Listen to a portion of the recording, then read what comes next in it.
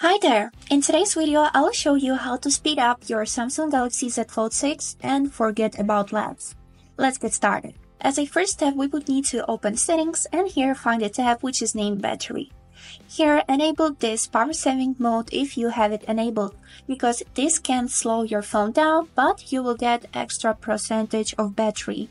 Next thing that we are going to change, we would need to find a tab which is named Device Care. Here, swipe down and go to this tab named Performance Profile and switch it to the Standard, which provides the recommended balance between processing speed, battery life, and cooling efficiency. And as a next step, we would need to open Developer Options. For that, we would need to click on this tab About Phone. Here, go to the Software Information, and you can notice this tab which is named Build Number. Click on it a few times until you'll see this notification that you're one tap away from being a developer. After this, enable your current PIN code and click Continue. Then you'll be able to notice that on the settings appeared new tab named Developer Options.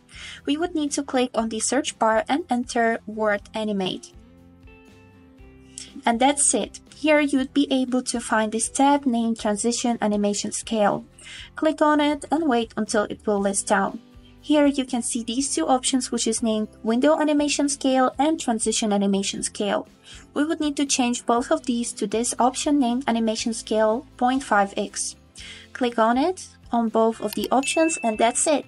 Now your phone will be fast like never been. And that's it for today.